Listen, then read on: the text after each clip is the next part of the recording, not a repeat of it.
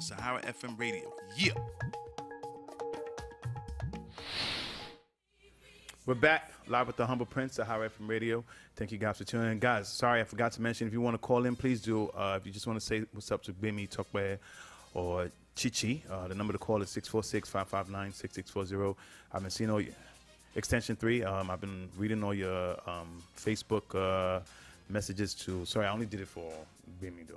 Really? No, but that was fast, by the way. No, The way I'm sure some people are like, because people do that to me when I'm on the radio. Right. They're like, the number was too fast. Say it slow. 646-559-6640, extension 3. Right. and yeah. And tonight's show is brought to you by the documentary Finding Fela, which is about Fela Anikulapo Kuti. Please go to their website, www.findingfela.com, for more information and showtimes. I think I should start talking slow from now on. I'll do other things fast, but I'll talk slow.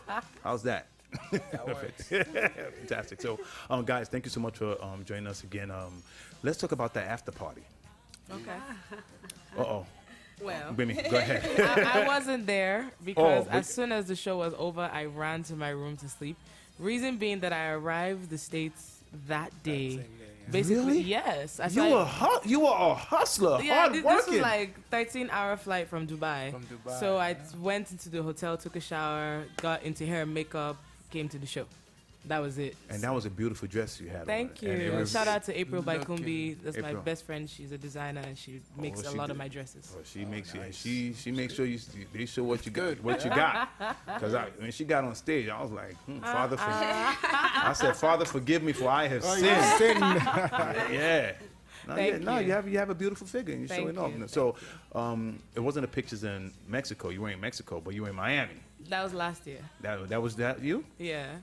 Father, forgive me. Really? I have really sinned. No, that was a good picture, man. I mean, no, you have all the things that boys are like, man. I mean, but I just have to say, I've never addressed anything about those photos in public. I just want to say that I put that photo on Instagram, and then I got on a 12-hour flight. It was on Arik to Nigeria, and then on the flight I ran into Olamide and Fino and Co. They were coming from the NEAs, and they were like, "Ooh, we saw your photo," ooh, and they were making such a huge deal out of it. I was just like, "What are you talking about?" I got into Nigeria and then I opened up my Instagram and boom, and then it was on every single blog. And it was embarrassing because I was like, where were you when I had a master's degree? When I got a master's degree, when I was promoted at work. Fun. I mean, come on. And then I take one photo in a bathing suit. It's a one-piece, and it was all over the place. I was just like, really? But Gbemi, you were showing, it is embarrassing. It is embarrassing as a female because it's we do so much more than that. Yeah. There's so much more we want to accomplish, and that's what that actually happened to me like a week and a half ago. And what happened? I didn't like it at all. It was also on my Instagram. There's actually a old photo, like something I post. You posted so long ago. I have 500 pictures. You don't even remember that you posted it. And someone who went all the way into my story took it and posted it, and now it's like everywhere. So let me ask you something. What do you say to people that say maybe you shouldn't have posted a picture? First of all, I'm young. Oh, you are young. Yeah. I'm living. Okay. I'm having fun. I'm with my friend. It's not at the moment. I didn't think like, okay, someone's gonna take this picture and just twist it in such a negative light. It's my Instagram is. I didn't take it negative. I appreciated the picture. The thing is I mean, that's why I refuse to lock my Instagram because I feel like it's making me a prisoner. I'm not going to lock it. I'm going to put whatever I want to put there. Exactly. However, I mean, I just feel like, especially the bloggers, they need to try to balance their information.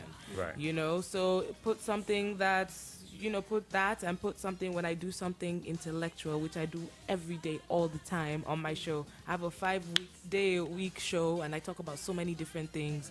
They won't say, oh, Gbemi spoke about this today. No, but Gbemi took one photo. Right. And then they splashed it all around. And I was like, so is this what it is? Like, that's all I have to do. Social So media. I should just, wear bikinis all day, every day. I'll be famous. I mean, yeah. It's work for some people. Tucker, what do you think about this whole... What do you think about that, this whole situation they're talking about? I think the media has changed over the last few years, especially social media. So nowadays, even before I post anything, obviously I'm a guy. I don't have the same. Exactly. We don't have the same appeal. But I still kind of have to think about it. Okay, what's the worst case, the best case scenario before I Right. post it? Because people nowadays, information that gets out there, controversy sells. And It you does. can look at every single celebrity that has been successful in the last few years. It has an element of of controversy around Right. them. So Yeah, that's and just the world we live in. it passes the wrong message really to young people who are trying to get into the industry. Should I just take my clothes off and be famous, or should I just be myself and be this well-rounded individual, and people like me for who I am, or hey, I have a hot body, show it. So I mean, Well, it works Yeah, for some more people. Yeah, it works for some people, though. Honestly, I mean, again, we were talking about Kim Kardashian. Look how she came into the game, Yep. Yeah. and now she's happily married. I'm not, and a lot of people judge her, call her a hoe and everything. Even if she's really smart, and people are saying she's not smart. It's her, what do you call it? Her managerial team or whatever. She's making it work for her, whatever. I mean, she's coming out with a book of selfies. of selfies. Yeah. She has a video, like an app called Hollywood. She's making a whole ton of money, and she was just GQ Woman of the Year.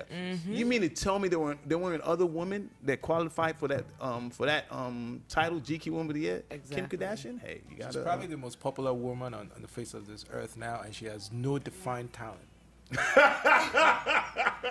Honestly, I think about Honestly, it. She's yeah. like my role model in terms of Okay, how you can develop a brand. real quick. I know, like, what talent does she have? She I mean, doesn't. she- A well, she reality has- show she- that's scripted. She doesn't sing. She can't act. I've seen her Act, acting. yeah.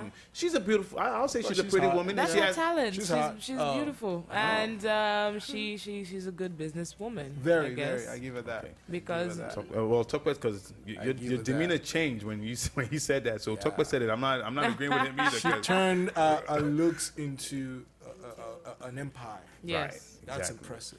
Yeah, that's hey, so we gotta give it up to her. So Very guys, I know we gotta round up soon and everything. So Chinyere, please let the people know what can we expect from you. What are some of the things you're working on? How they can get in contact with you. Does anybody want to give a shout out? Please, the floor is yours. Yeah. Aside from the NGO, I'm going to try and promote tourism in Nigeria. Okay. That's something I want to look into. I want to go to Calabar Carnival, just experience hot tourist attractions that I've been hearing about in Nigeria, and hopefully take you guys along on the trip. Oh, fantastic, man. Yes. So And please, are you gonna be coming back to New York during that yeah, year? of or- course. This is my state. I'll be here like a lot just to get things together, come back. Okay, you know. definitely. So you definitely got to come back on the show, man, because this was kind of rushed and everything. Oh, somebody Spontaneous wanted to ask thing. you real quick. Are you in a relationship or I'm in a relationship with my business. guys? Hey, yeah, stay away from Nigerian men now, right now, man. They will definitely derail you, man. Yeah, Yes, God forbid. fantastic, man. So- Tope, no, Tope, yeah, go ahead, yeah, man. NEA next year is the 10th 10th year. year, 10th year, planning Right. for that from day one. I also run a company called Raging Bull Entertainment. I manage talent. Oh, that's that T-shirt. Pop yeah. that. Yeah, Yeah, Raging Bull in the building. Yeah, But nice. an extension of NEA is where we meet a lot of up-and-coming Right. talent that all they need is guidance and how to go about the business. We cannot kind of look away. It's kind of like an NGO kind of thing for us now. Right. That we have to be part of that development process as well, besides NEA. So when we're working on talent management, content management, production, and a whole lot of other stuff in Yeah. entertainment. So space. let me say this, and this is some things I was going to ask you. Some people say that the NEA doesn't really have an intrinsic value as compared to other award shows like Nigeria. They said there was one, I think, the one in Houston. Fremont or something like that. Yeah, I forgot what it is. yeah. But everything. What do you? How would you like to address those people? Well, there's element of truth to that as well. Part of which is why we're doing a lot of what we're doing in terms Right. of adding value from a developmental standpoint. Is that we cannot just have the award every year and we don't add value to the industry. We add value in the sense of promoting the music and the Okay, right, culture right. internationally, which is the baseline objective of NEA. Is to take Nigerian music outside, is like export because we've studied the fact that what makes America a great country is that it's able to export its culture to other places and people buy into it, and that's value for America in so many ways. So we feel that we can do the same thing for Nigeria. Right, I You know, mean- even though it's harder for us because of the language and all the other things, but we can still try. We can the way cross those Jamaicans did, and took over in the 90s. Right. I don't know, we were here. All we were hearing was every club you go to was Jamaican music. Yeah. That's what spawned the interest of like, why can't we do this for Nigerian music? Right. So Yeah, and in all fairness, man, you guys have been doing this for 9 years. Some of these other award shows, you know, they're just up and coming and everything. Yeah. So we will continue to do the developmental thing with companies like Raging Bull, building talent, Right. even like a beauty pageant, for example, is some form of talent. We can nurture it, help them understand, segues how Nigeria works, how Africa works, because it's a different market. Exactly. So we'll continue to do that. right. Gbemi, thank you so much for joining us. Thank you. I mean, I know it was impromptu and everything. I know you have to go and everything, but I really, really appreciate you coming. Thank you. Your humility and everything. So what are some of the things we can expect from you? How can people listen to the show and all that? Okay, well, I'm on air at the Beat 99.9 Mondays through Fridays from 4 p.m. to 9 p.m. Big shout out to DG, by the way. Yes, so you can listen to us wherever you are in the world, www.thebeat99.com. Right. Listen to us live wherever you are.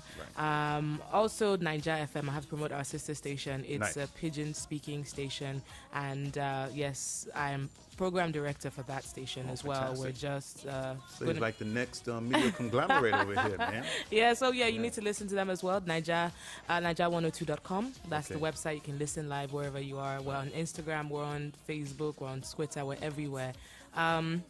So that's for Niger FM and Beat FM. Now, on my own personal project, I'm working on a TV show. Okay. I have been working on it for a long time, but like I was speaking with Chinyere, TV in Nigeria is very expensive. Really? And it is very expensive. You want to put on a quality production. Wow.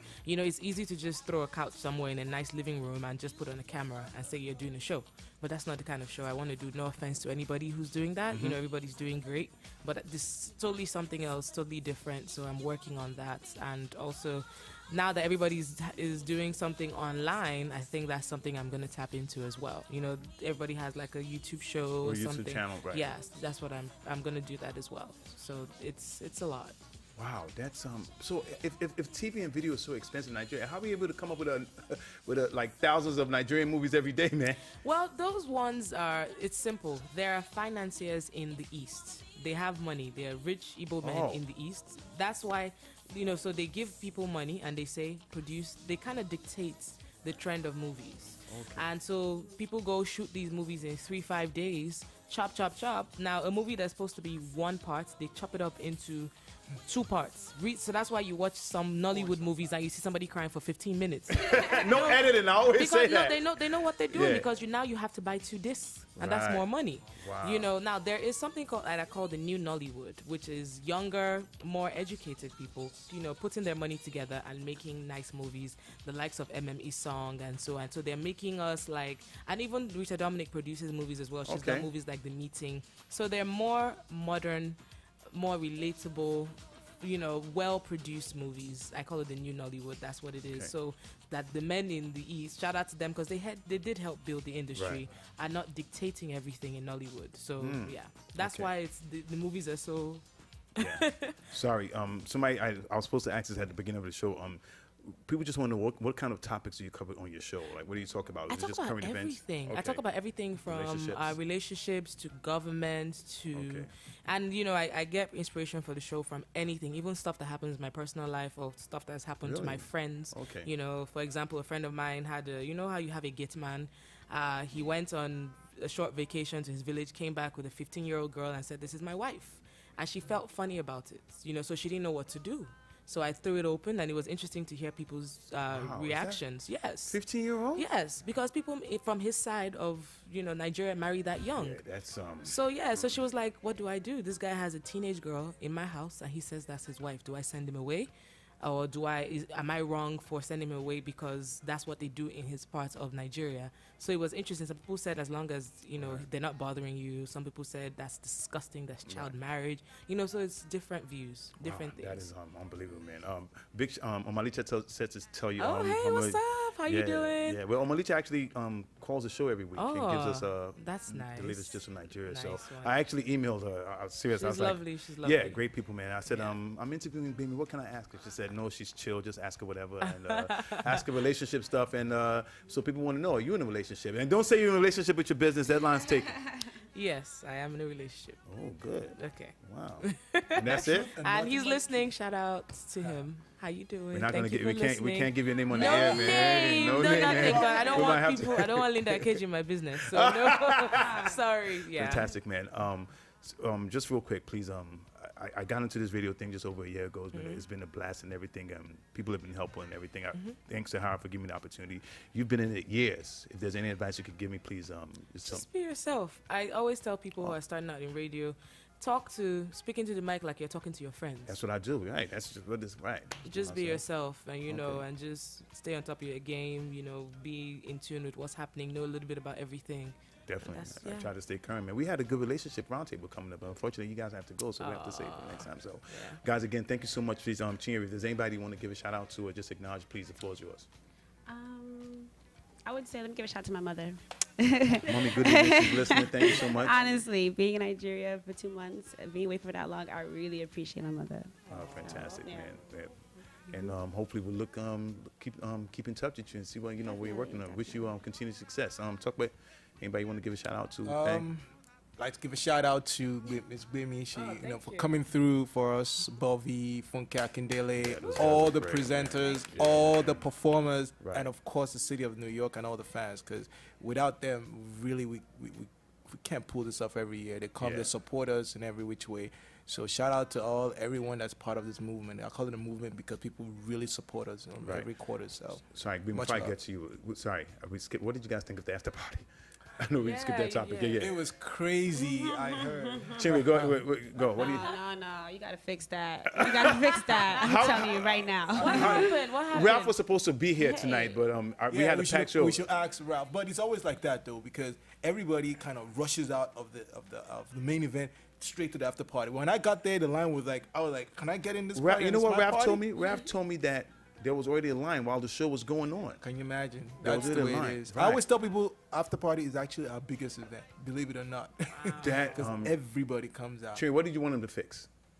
The whole getting in. I think what it is that at the moment, at that night, everybody felt like a celebrity. Of course. Everybody had a reason to get in right now, to not have to wait, to not have to pay. That's the problem. And then attitudes and egos, and it was just like... And the celebrities come with 10 people. Like, New York City clubs don't play like that. 10 people, like, hello, Yeah, even some two guys won they won tickets to the show and everything. They couldn't get in?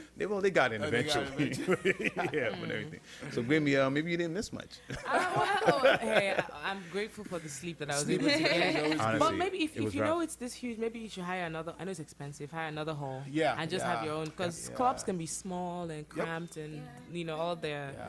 We will do that. Definitely for next year, we have to go. But big shout out to Empire Ventures, man. They did a fantastic job, man. Good job. Yeah. So that's that. Gbemi, so the floor is yours. We already gave his name.